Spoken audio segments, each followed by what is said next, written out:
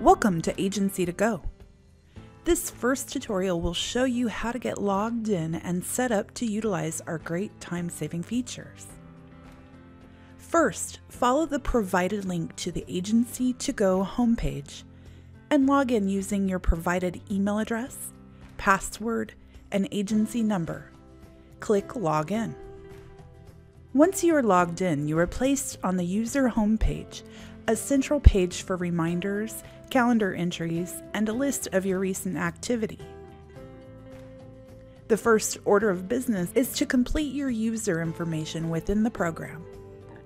Click the Agency button, then select Employees on the left side. Find your employee record and click Edit. If your user account has supervisory access, you will be able to see and edit any of the user accounts.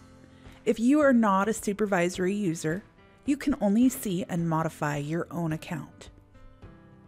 From the Employee Information screen, you can modify your email, cell phone, and signature setup. Let's start with email setup.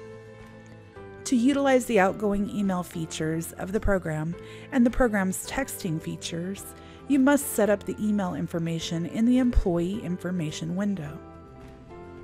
The information you will enter here is the outgoing server information for your email provider.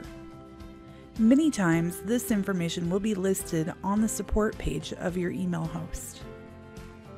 Let's say that our example user has a Gmail account that allows for third-party sending.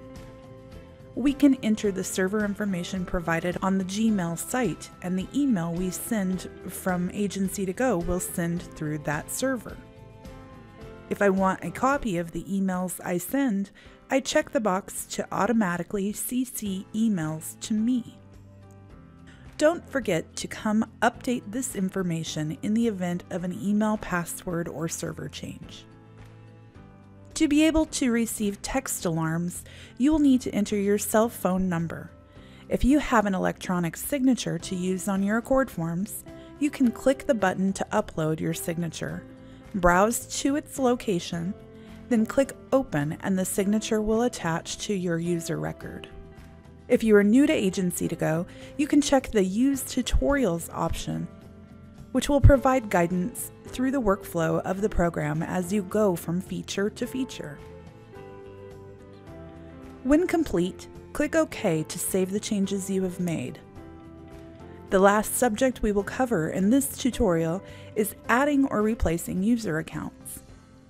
If you need to remove and replace a user account in the program, and you would like the new user to retain the calendar of the old user, you can simply edit the old user account, entering the new user information over the top of the old information.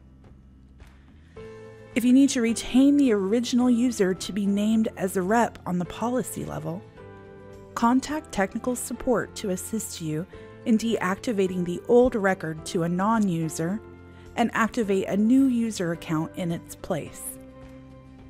Contact your account representative if you need to add an additional user license to your account. Continue on to other tutorials to learn how to get the most out of Agency to Go.